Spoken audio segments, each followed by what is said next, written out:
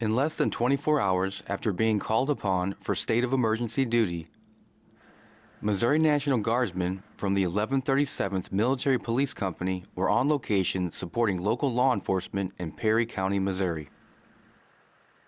The Guardsmen manned notification control points along Highway 51 where levees along the Mississippi River were in danger of being breached.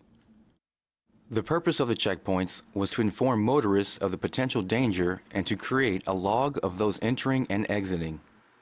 In the event that the levee is breached, we have a list of everybody who's in the affected area, and we can notify them and evacuate them if necessary.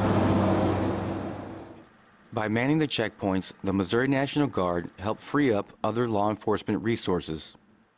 We had a lot of reservations about pulling all the police and the county sheriffs off for checkpoints because that leaves the rest of the county without patrol. So we put in a request to the state of Missouri, and the Guard came in and they were able to help. Many residents, farmers, and businesses chose to remain in the threatened area to do what they could to minimize financial losses.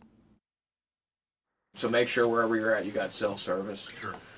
That's really all we got. We're still looking at staffing and pushing them back to line up more with the crest and everything like that.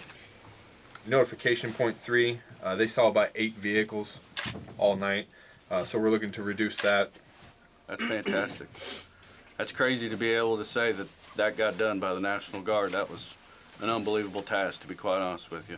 The local culture is we want to put this fight on to remove those assets out of that district until the last minute. So we put together a mission for the National Guard to keep them safe and be able to notify them all the way up to the very, very last minute to where they no longer can remain down there.